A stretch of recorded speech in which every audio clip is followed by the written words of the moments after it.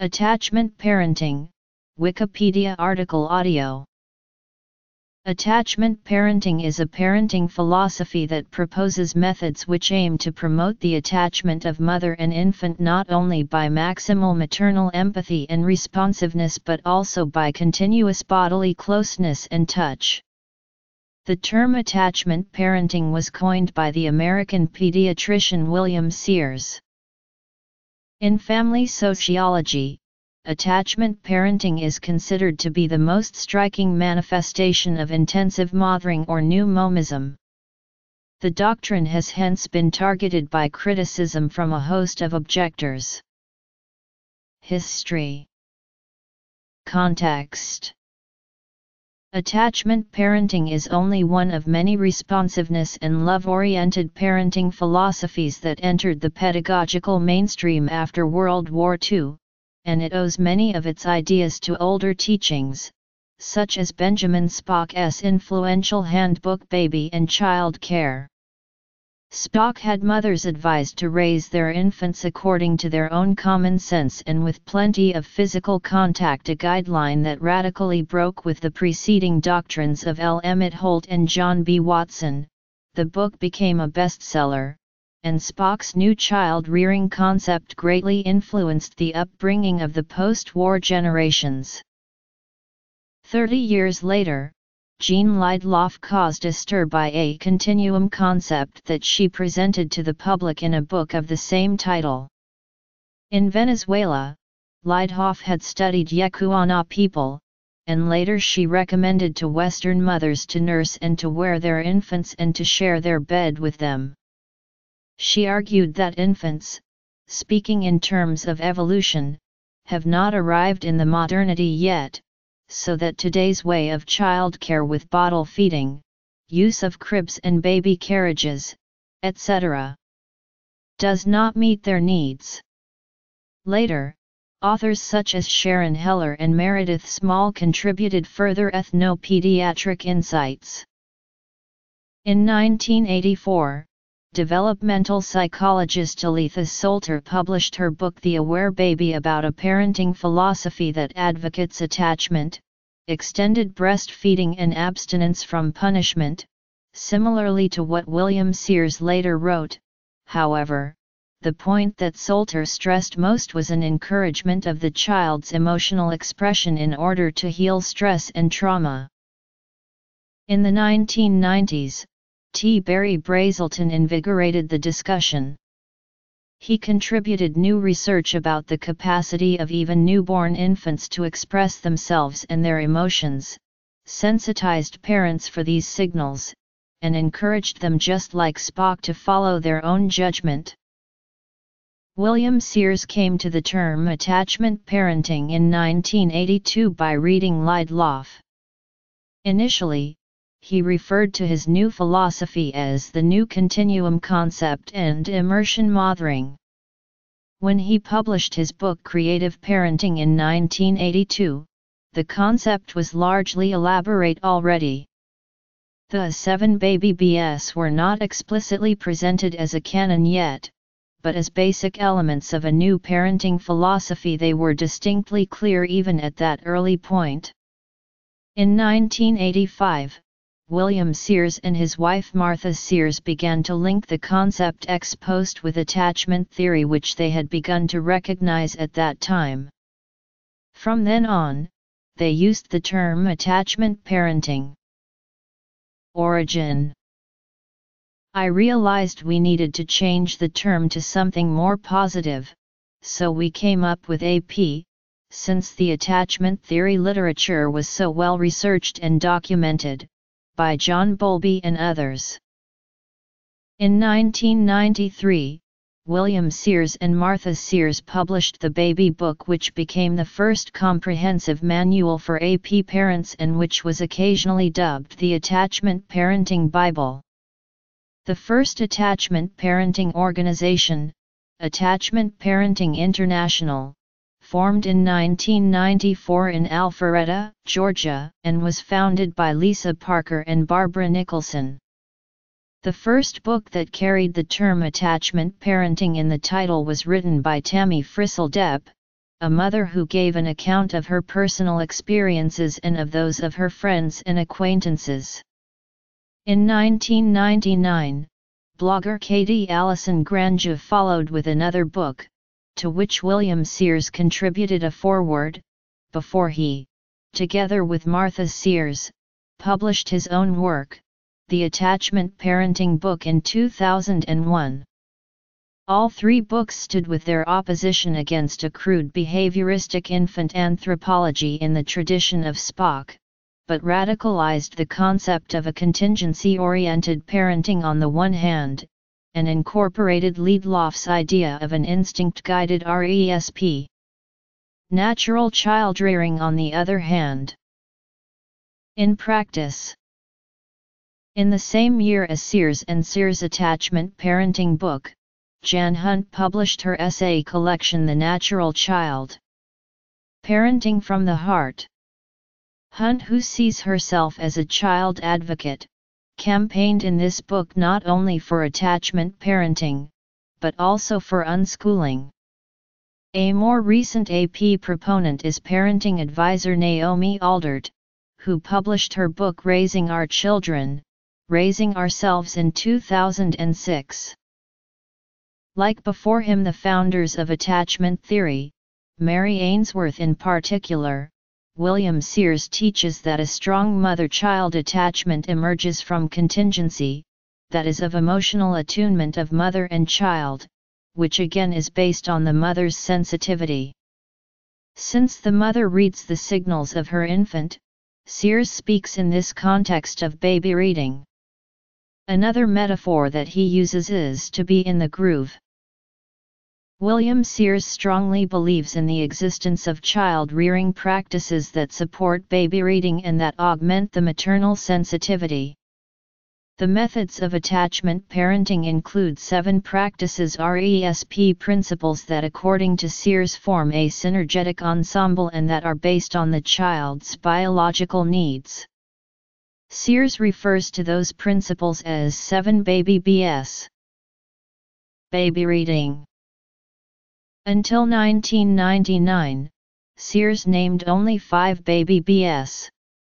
The last 2 were only added in 2001 with the publication of the Attachment Parenting Book. The 7 baby BS. William Sears postulates the existence of a brief time slot immediately after birth during which the newborn is in a quiet alert state and particularly accessible for bonding. He refers to this birth bonding as imprinting and bases himself on a study by Marshall Kloss and John Kennell from 1967. However, Kloss and Kennell later modified their original assumptions, including the one cited by Sears. Sears advises women to abstain from analgesics during childbirth, since those drug the child, too, and according to Sears interfere with the birth bonding. Birth bonding. William Sears argues that breastfeeding greatly accommodates mother-child attachment because it triggers the release of oxytocin in the mother, which supports her emotional bonding with the child, notably in the first 10 days after childbirth. In opposition to bottle feeding, which tends to being done in 3 to 4 hour intervals, breastfeeding enables the mother, too, to perceive the child's moods and needs exactly.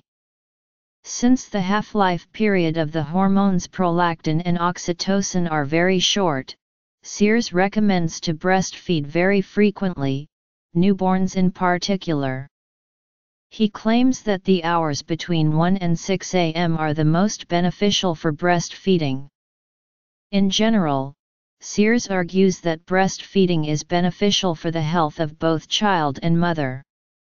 He claims that infants up to 6 months should be exclusively fed with breast milk, since he believes that, at that age, children are allergic to all other foods.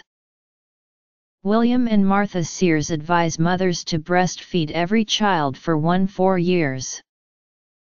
Breastfeeding. While breastfeeding for only a few months is the cultural norm for Western society, what we know about breastfeeding in primitive cultures and weaning times for other mammals, that human infants were designed to breastfeed for several years. William Sears advocates extended breastfeeding, since he is convinced that breastfeeding supports attachment even of older children, and that it is a valid instrument to comfort older children or to bring mother and child together on turbulent days.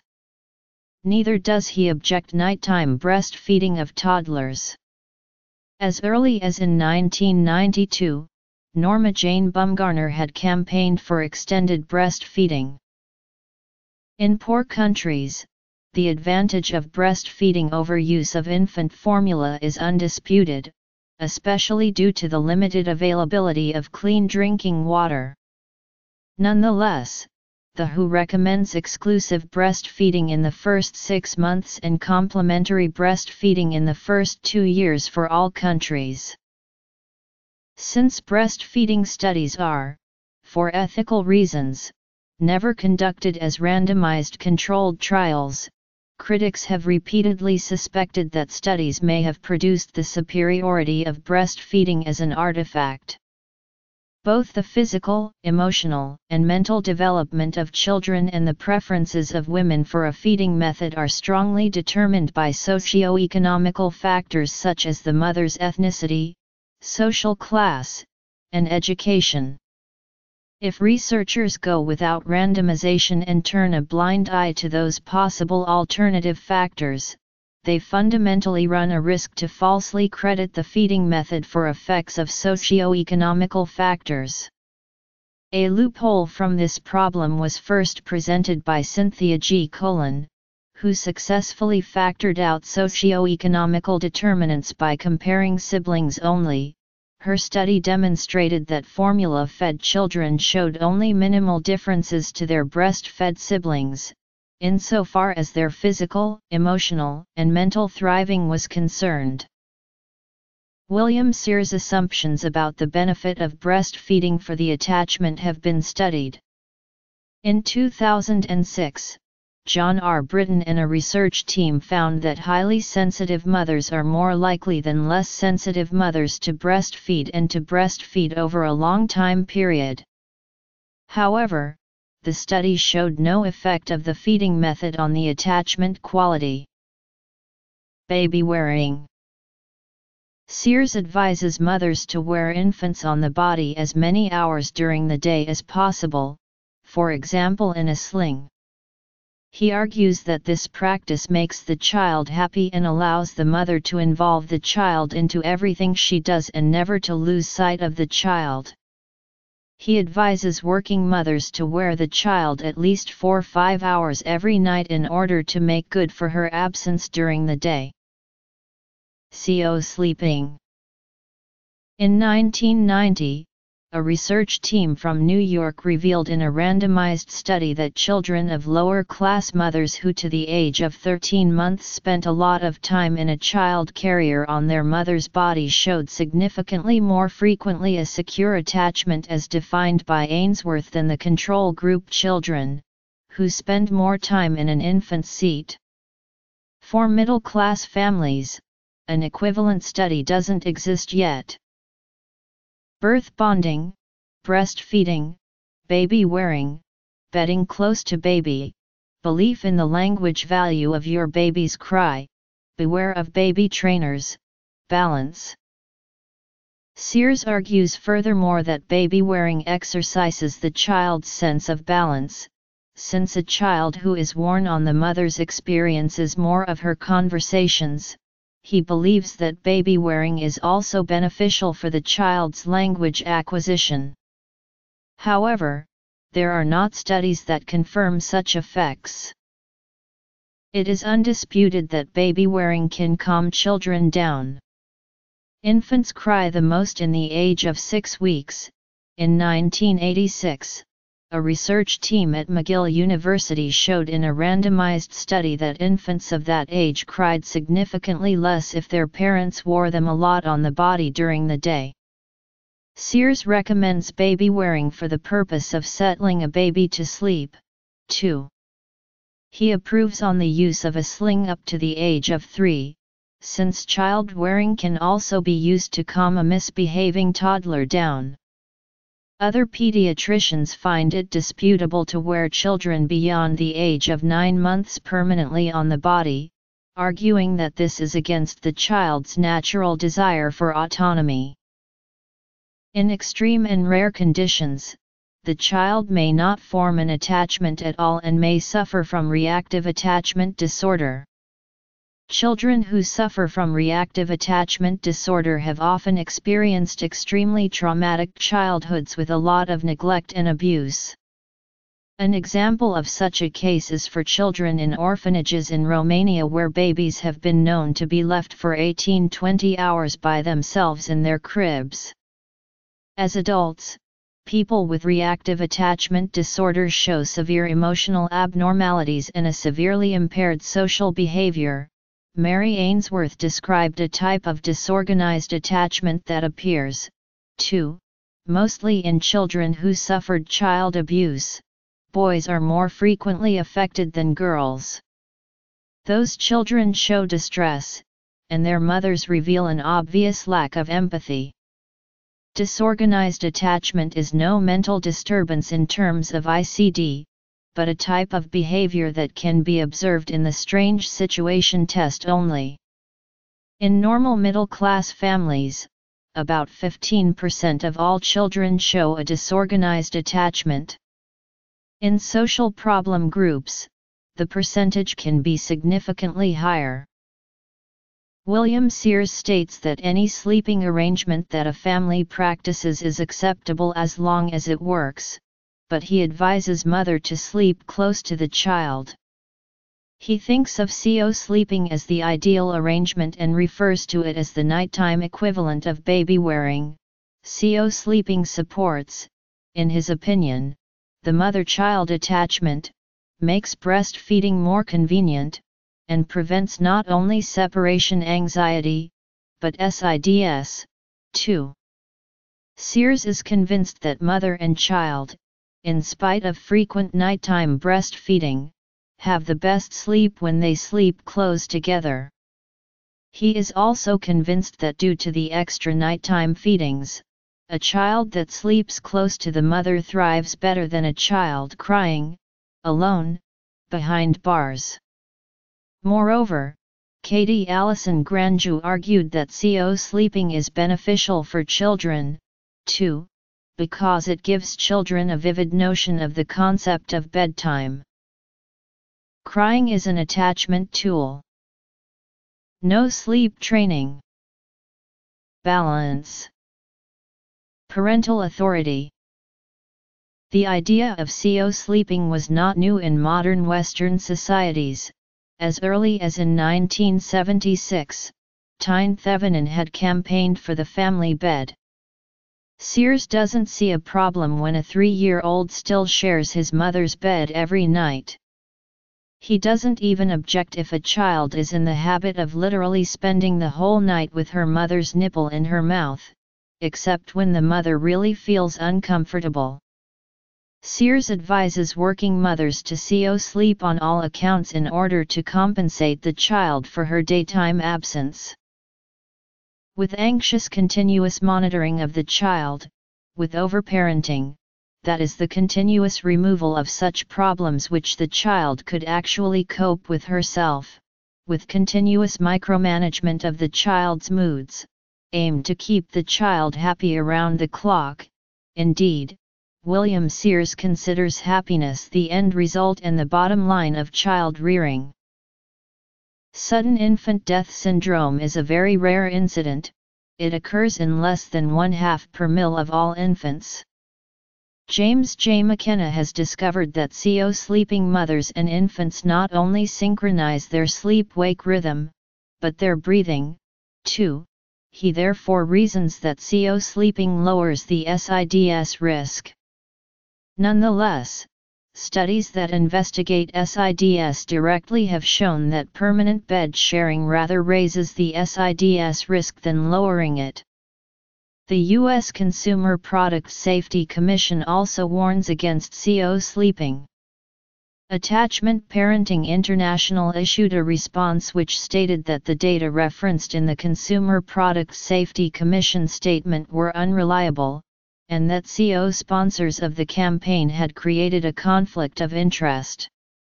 The American Academy of Pediatrics policy on SIDS prevention opposes bed sharing with infants, although room sharing is encouraged.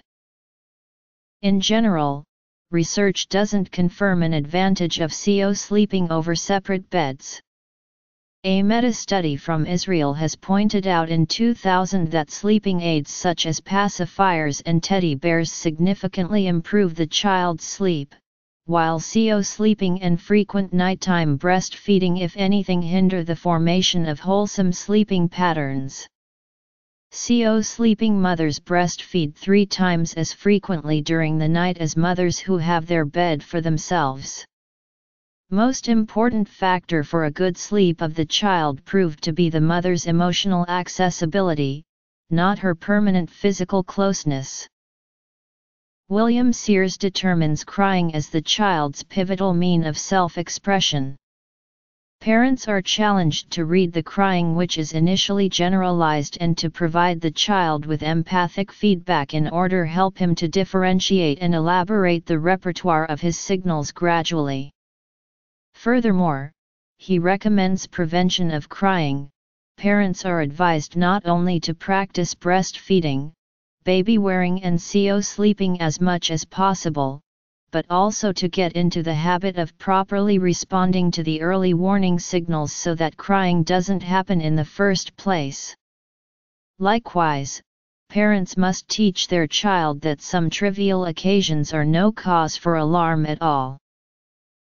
Gentle childbirth, natural childbirth, home birth, use of homemade toddler food from organic ingredients, veganism, Paleolithic diet, use of washable cloth diapers, elimination communication, gentle discipline, positive discipline, non-confrontative parenting, naturopathy, holistic health, homeopathy, and decline of vaccination.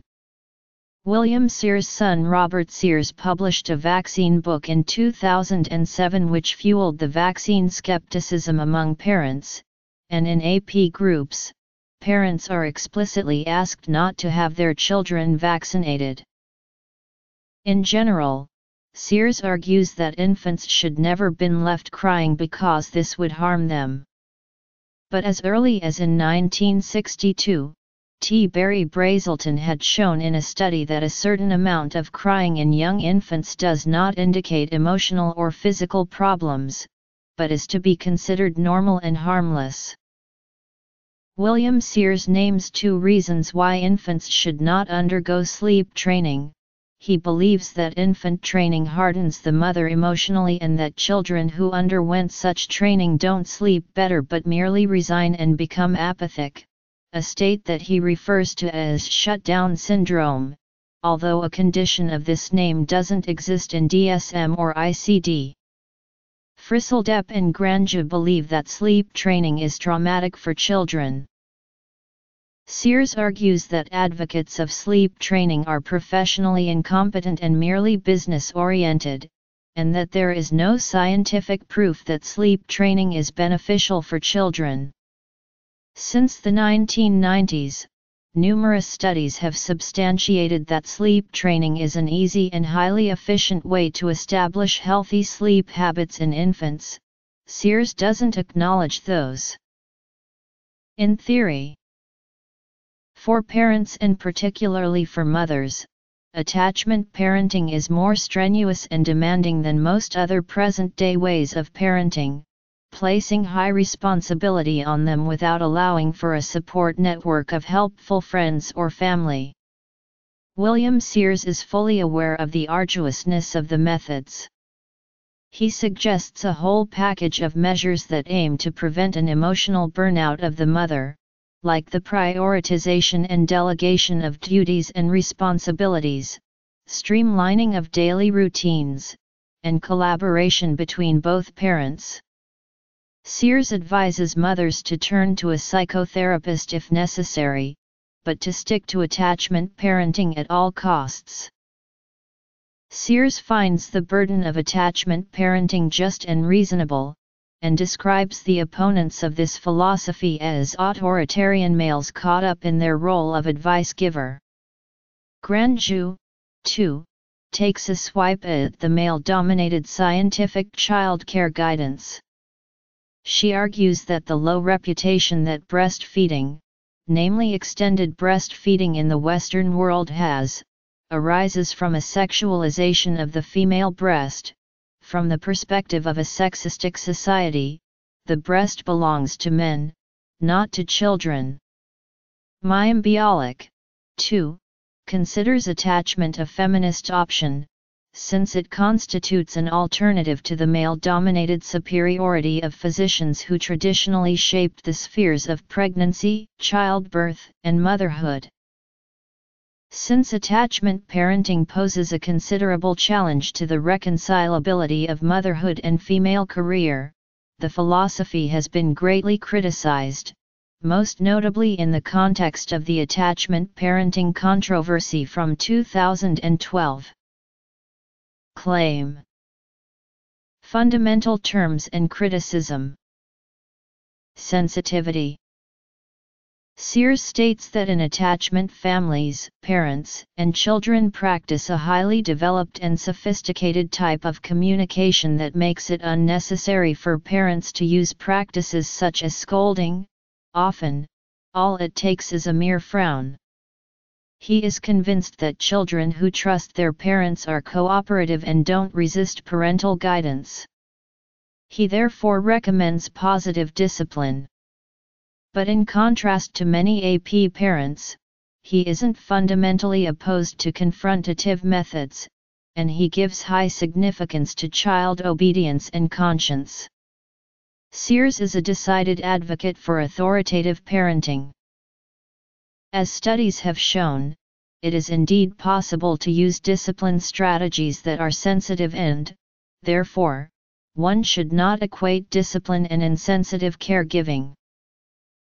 Like Benjamin Spock before them, William and Martha Sears consider their parenting philosophy as a common-sense and instinct-guided ad hoc way of parenting.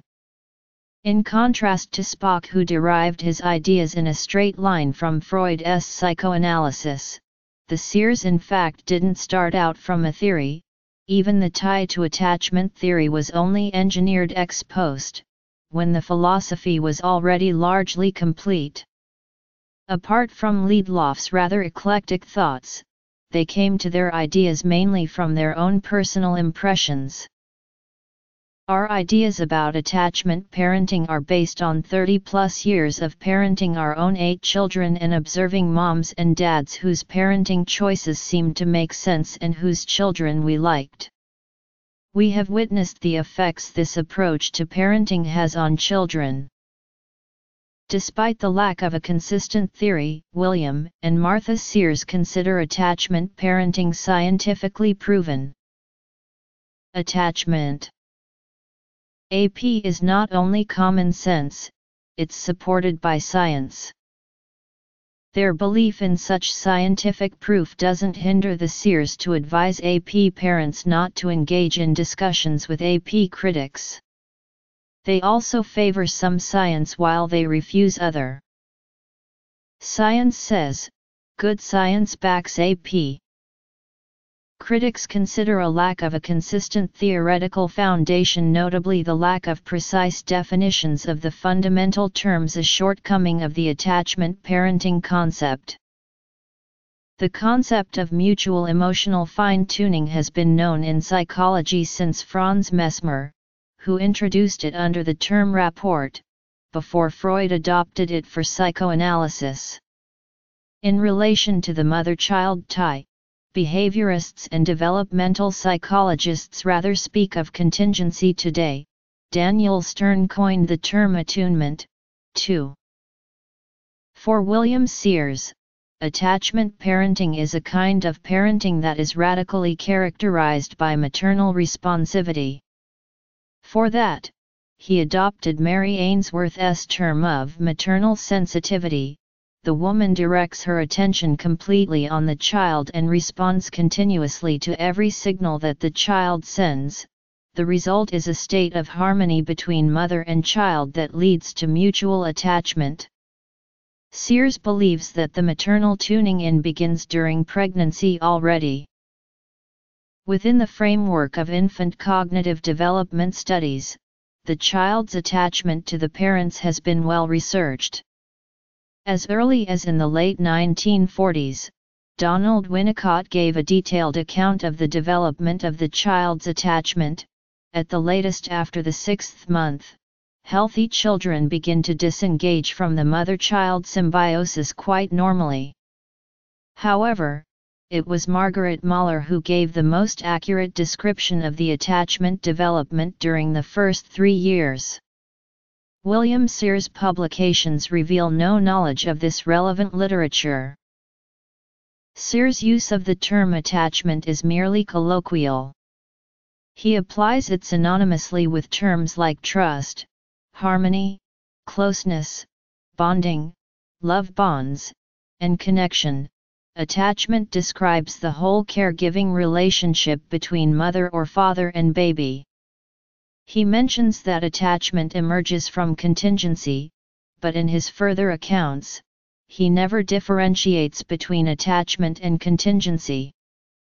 The readers must therefore assume that attachment is a deeply vulnerable state that never stabilizes and that requires constant re-establishment through incessant sensitivity. Later in the book, in contradiction to his own preceding statements, Sears reassures adoptive parents, "Don't worry about the attachment your child may have missed in foster care. Infants are extremely resilient."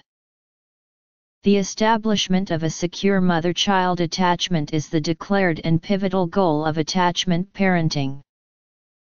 Insecure attachment. Need. In numerous scientific studies, the normal development of attachment has been well documented. The same applies for deviant or pathological developments. Problematic or disturbed attachment has been described in 3 contexts. William Sears uses the terms lesser quality of attachment, insecure attachment, and non-attachment synonymously. His formulations don't reveal which kind of problematic attachment is meant: reactive attachment disorder, disorganized attachment, or the 2 forms of insecure attachment. Still in 1982, he mentioned diseases of non-attachment, not referring to the attachment theorists Bowlby and Ainsworth, but to Selma Freyberg, a psychoanalyst who studied blindly born children in the 1970s. Due to the vague description of problematic attachment, Sears and AP organizations who use his criteria have been reproached to produce a high rate of false positives. The same applies to definitions of attachment therapy, a concept that frequently appears to be partially overlapping with attachment parenting. Attachment parenting supporters have distanced themselves from attachment therapy, notably from its methods, but not from its diagnostic criteria. Stress. Sears offers a discrimination between attachment and enmeshment, but again without explaining to his readers how exactly they can identify the difference. Instinct and nature. Optimal development of the child. Distribution and acceptance. Controversy. Time cover picture and article. Parental tribalism. Child rearing and lifestyle preferences of AP parents. Feminist perspective. A culture of total motherhood. Notes. There is no conclusive body of research that shows Sears' approach to be superior to mainstream parenting. In field studies in Uganda, Ainsworth has observed that sometimes even children who spend plenty of time with their mothers and who were breastfed on cue, developed signs of insecure attachment, she concluded that it is not the quantity of mother-child interaction that determines the attachment type, but the quality. It is, therefore, not practices like sleeping, baby wearing or feeding on cue that Ainsworth identifies as the crucial determinant for a secure attachment, but the maternal sensitivity.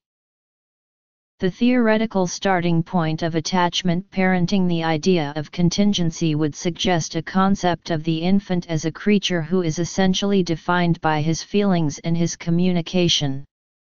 William Sears, though, defines infants even more essentially by their needs. Need is therefore another basic term. Attachment parenting means quintessentially to attend to the child's needs. As early as in the 1940s, psychologists such as Abraham Maslow shaped detailed models of the human needs. Ever since, scientists have made a clear distinction between needs on the one hand and desires on the other hand.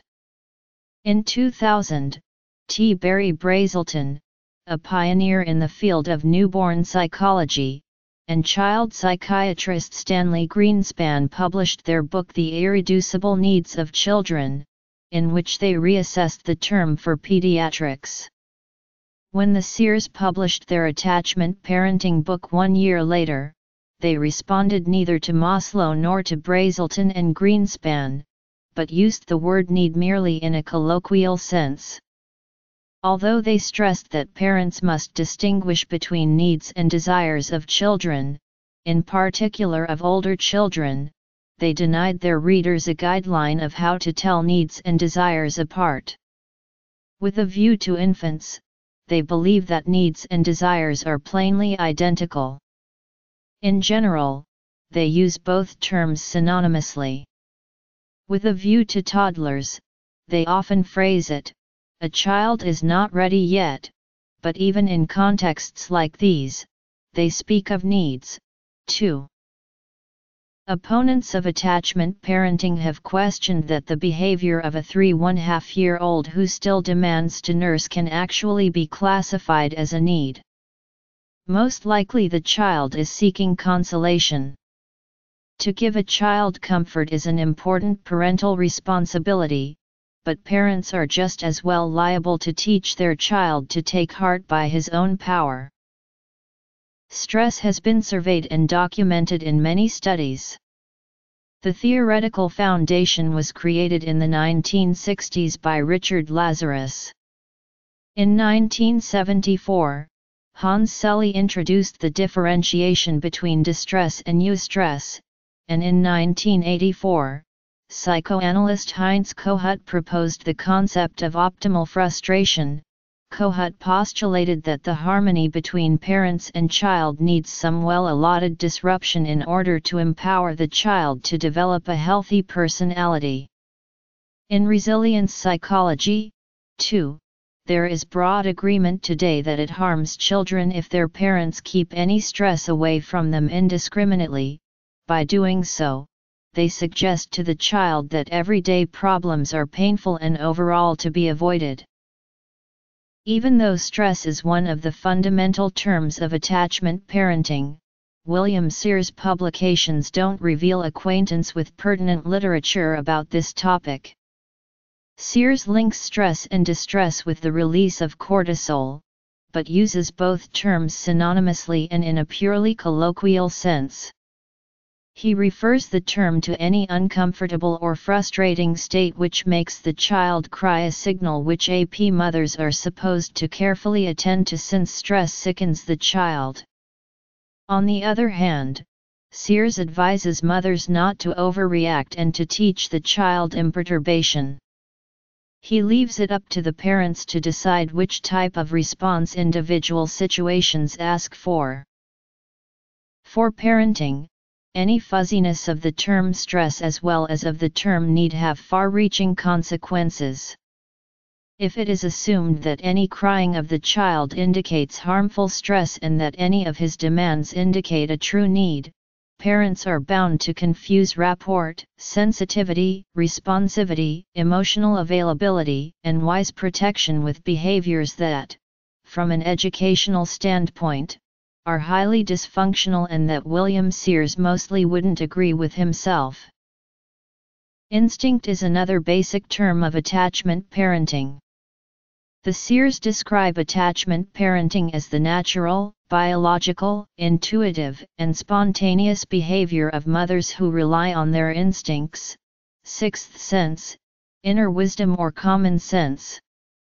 They attribute even motherliness itself to instincts, whereas they attest men a reduced instinct for children's needs.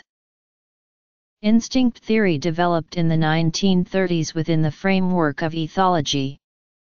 It owes its basic ideas to William McDougall among others, and its elaboration mainly to Konrad Lorenz and Nicolaas Tinbergen. Lorenz believed that instincts are physiological processes, and assumed they could be described as neuronal circuitry in the brain. But already Arnold Gellin had disputed that humans still have much instinct at their disposal. For him, plasticity and learning aptitude outranked instinct. In today's research, the term instinct is regarded as obsolete. Recent studies have demonstrated that motherly behavior is not inbred but biologically and socially determined. It is partly triggered by oxytocin, partly learned. William Sears' writings show no knowledge of this current state of research. The Sears use the word instinct in a purely colloquial sense and synonymous with terms like hormonal and natural. As an antipole of instinct and nature, they identify the things that child care advisors say. If you were on an island, and you had no mothers-in-law, no psychologists, no doctors around, no experts, this is what you would naturally and instinctively do to give your baby the best investment you'll ever give.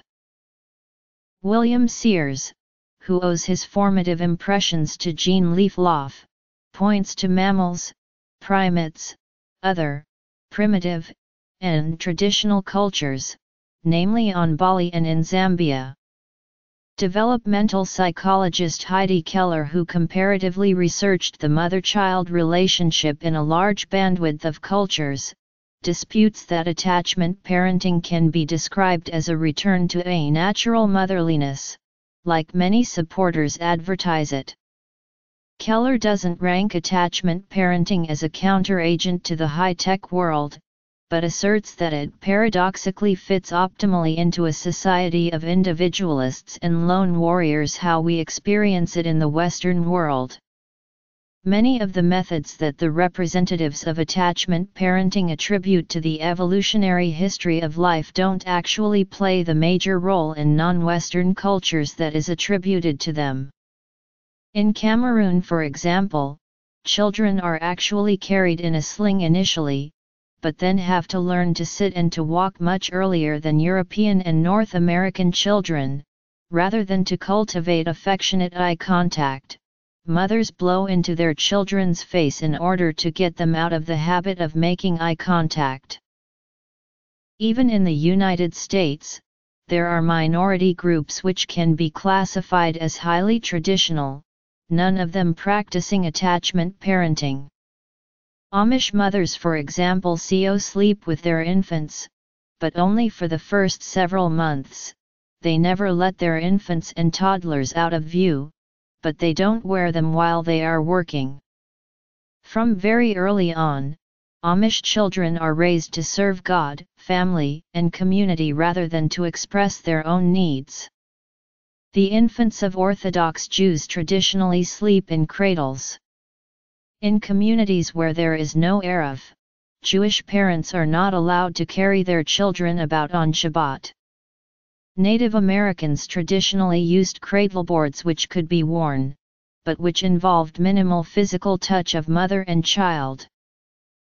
As Suzanne M. Cox has pointed out, neither attachment theory nor attachment parenting offer a general outline of the optimal development of the child, which could be used to empirically measure the efficacy of attachment parenting. The Sears promise parenting results such as increased independence, confidence, health, physical growth, improved development of the motor and language skills, good manners, conscientiousness, social competence, sense of justice, altruism, sensitivity, empathy, concentration, self-control, and intelligence. However, there is no conclusive evidence from empirical research that supports such claims. The ultimate target of child rearing is, according to Sears, happiness. Similar to the German Catholic Albert Wunsch, Sears therefore ranks among those parenting advisors whose philosophies reflect stray aspects of their religious beliefs, but result in a purely worldly target. In the year of the publication of the Attachment Parenting book, Wendy Mogul, by contrast, suggested her own very influential concept of character education that was straightforwardly based on her Jewish faith. Attachment parenting is particularly popular among educated urban women in Western countries, who are interested in ecological and social issues. In the United States, parenting tips of well-known people like the actresses Mayim Bialik and Alicia Silverstone contributed to the popularity of the philosophy.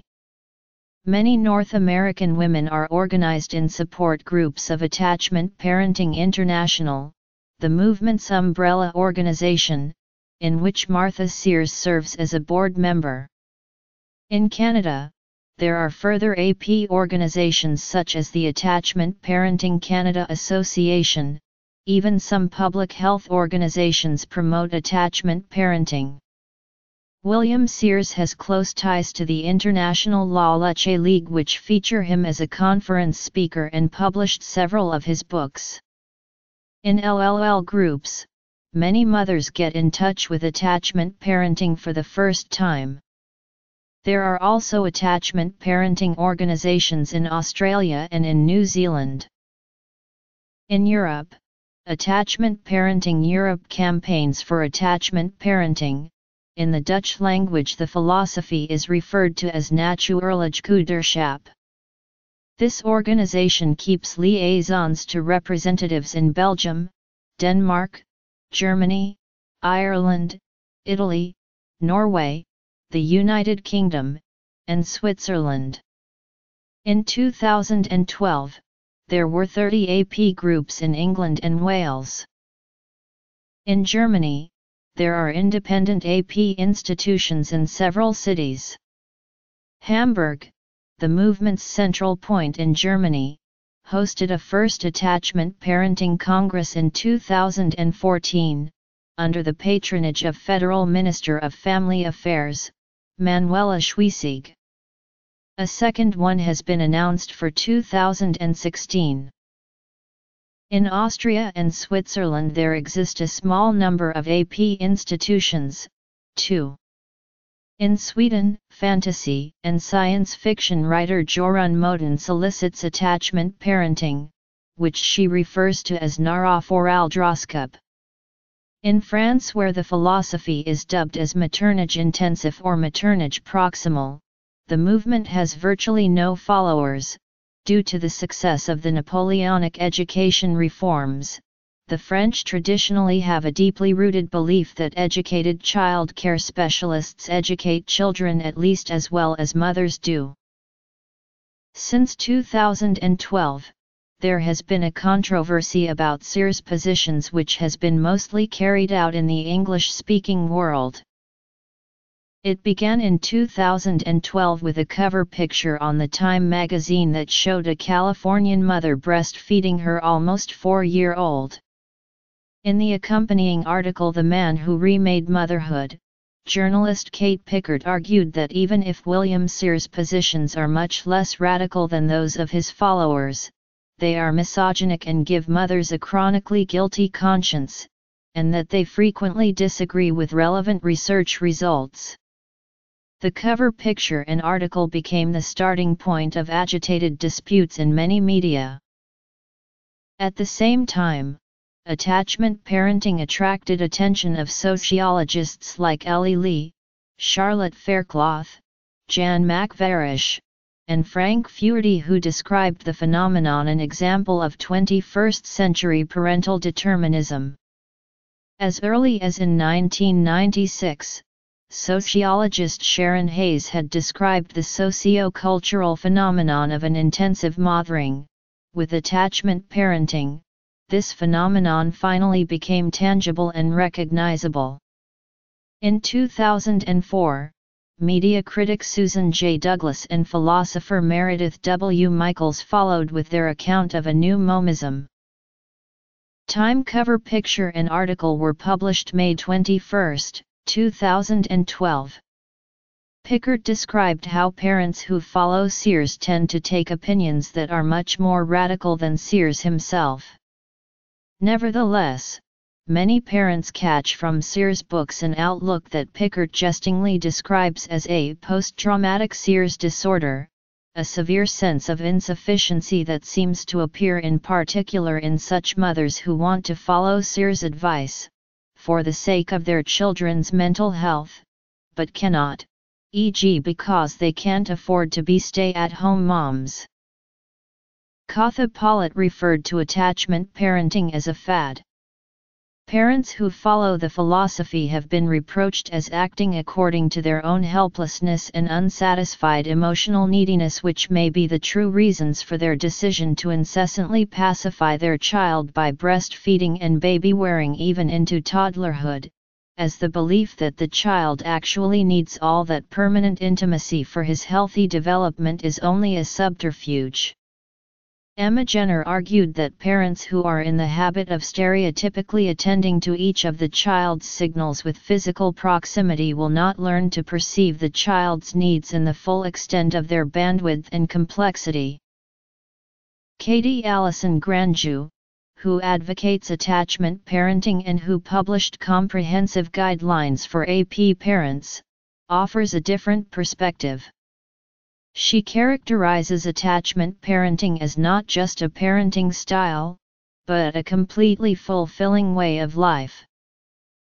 Sociologist Jan Makvarish, a pioneer in the recent field of parenting culture study, described how AP parents utilize their parenting philosophy as a strategy of individualization, as a way to find personal identity and to join a group of congenial adults.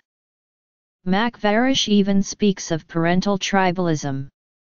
According to Makvarish, it is characteristic for such choices that they are much more angled towards the parent's self-perception than towards the child's needs. Sociologist Charlotte Faircloth, too, considers attachment parenting a strategy that women pursue in order to gain and to express personal identity. Multiple authors have stated that many parents choose attachment parenting as part of an individualization strategy and as a statement of personal identity and of social affiliation. This assumption is supported by the observation that most AP parents show further distinctive parenting and lifestyle preferences that are based on a particular set of attitudes, which, however, are mostly not directly tied to the declared goal of attachment parenting. Some practices and preferences of AP parents are prevalent only in North America. The Sears encourage some of these practices explicitly, for example non-smoking, healthy, and home-prepared food, no circumcision, but don't comment on how they are supposed to be linked to the core ideas of attachment parenting. Only in the case of positive discipline, the link is quite obvious. In his complete book of Christian parenting and child care, William Sears opposes maternal occupation, because he is convinced that it harms the child. Mothers choose to go back to their jobs quickly simply because they don't understand how disruptive that is to the well-being of their babies. So many babies in our culture are not being cared for in the way God designed, and we as a nation are paying the price. Baby books and child care experts extol the virtues of motherhood as the supreme career. Any form of intensive, obsessive mothering has, as Katha Pollitt stated, devastating consequences for the equality of treatment of women in the society.